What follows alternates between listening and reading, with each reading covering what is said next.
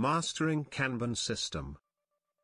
Kanban members are the key to operational excellence, but only if they collaborate effectively. What is the specific role that its members play in a Kanban system, and how do we facilitate effective collaboration among them to achieve operational excellence?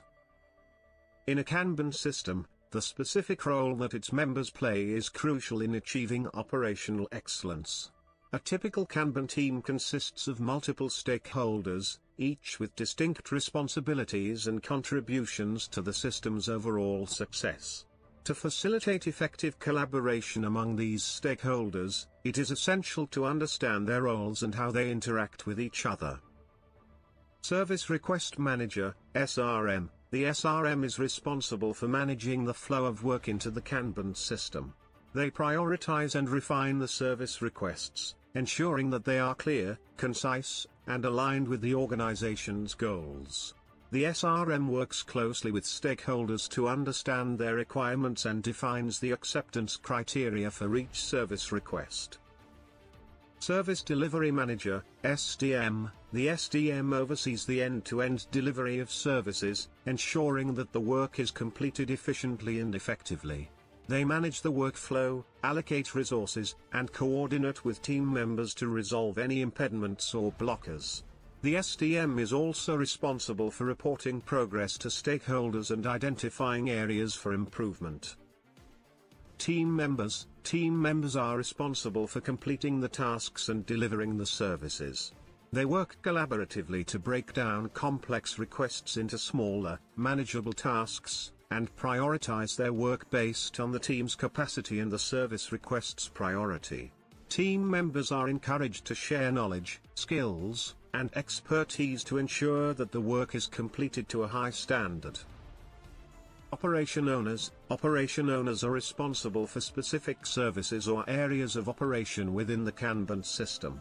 They oversee the day-to-day operations, monitor performance metrics, and identify opportunities for improvement.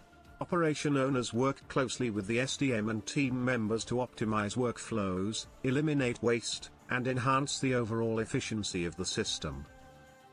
Customers/stakeholders. Customers or stakeholders are the recipients of the services delivered by the Kanban system. They provide input on the service requests, define the acceptance criteria, and expect timely and quality delivery of the services. Effective collaboration with customers and stakeholders is critical in understanding their needs, managing their expectations, and ensuring that the services meet their requirements. To facilitate effective collaboration among these stakeholders, several strategies can be employed. 1. Clear communication. Encourage open and transparent communication among team members, stakeholders, and customers.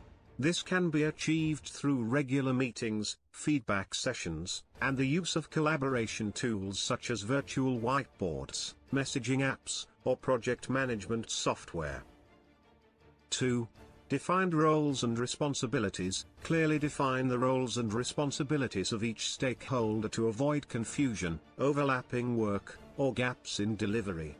This can be achieved through role descriptions, Raji matrices, or swim lane diagrams. 3.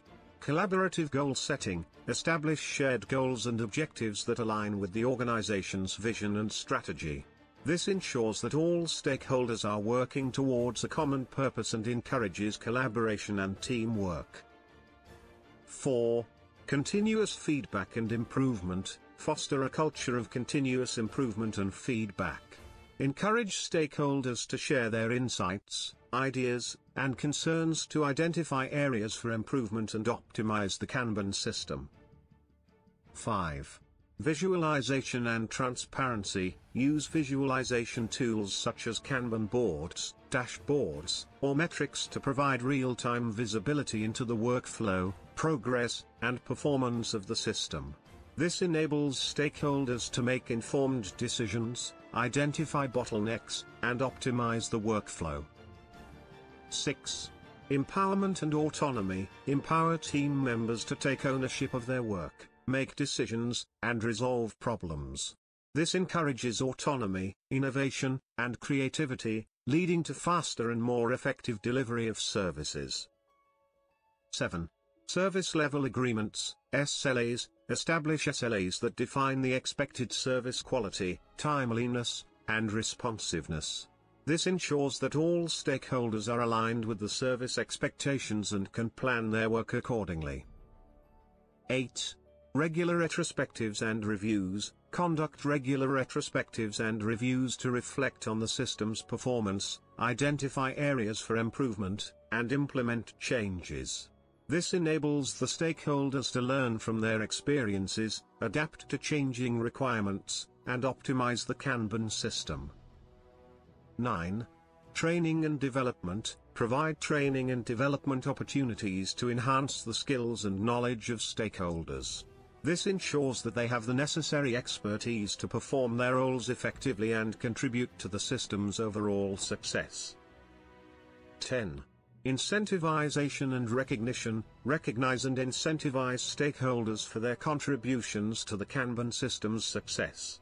This can be achieved through rewards, bonuses, or public acknowledgement, which motivates stakeholders to collaborate effectively and strive for operational excellence.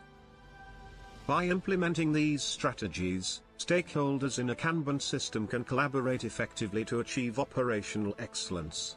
They can work together to identify areas for improvement, optimize workflows, and deliver high-quality services that meet customer and stakeholder expectations.